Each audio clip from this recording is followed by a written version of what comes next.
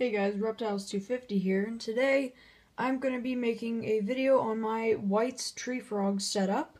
This is the second reptile that I have. I have a crested gecko. You guys can go and see that previous video if you go to my channel. And before we get into it, let's make sure that if you're new, subscribe and leave a like on this video. So yeah, let's get into it. So I currently own two White's tree frogs, and I have an Exoterra 18 by 18 by 24 tank, and inside I have two calla lilies. My frog Lila, she loves sitting on these, and she'll just nap on them all day. We have a couple of just fake leaves for them to hide in. Also get their water from there and whatnot.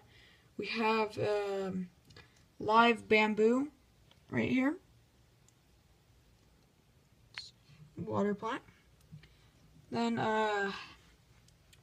this one I actually got from the crested gecko tank from the stuff that it came with, but I ended up taking that out and putting it in here because my crested gecko tank already had a lot of plants.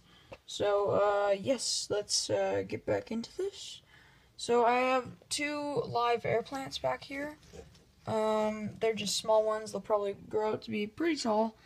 And then I have this nice little water feature here that they love to sleep in. They'll stay in there all day. Then I have one of these little house plants. It's been growing really well.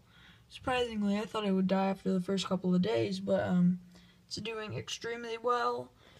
And then we have a couple of just sticks to go up for them to perch on during the daytime and maybe sleep.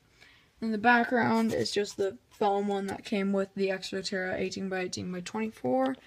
Then for lighting, we just simply have a fluorescent, probably about an 18-inch fluorescent.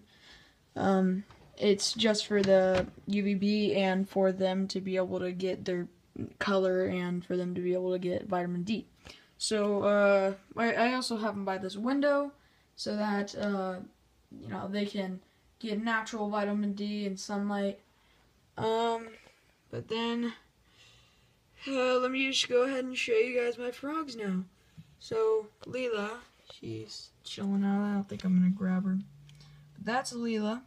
She is my female White's tree frog. And then inside of here, there's a place in the back where you can not very well see him, but back there is Jerome.